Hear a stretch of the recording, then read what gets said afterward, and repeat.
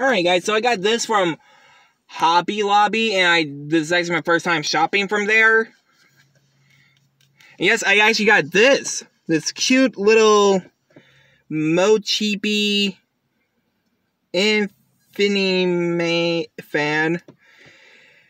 My Hero Academia Nejire Hado hero costume.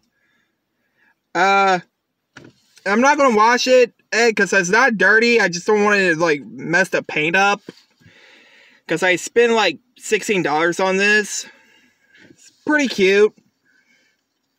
It was, like, $14.99, because you can see the little price tag right there. So, yeah, I'm going to go ahead and take the tag off.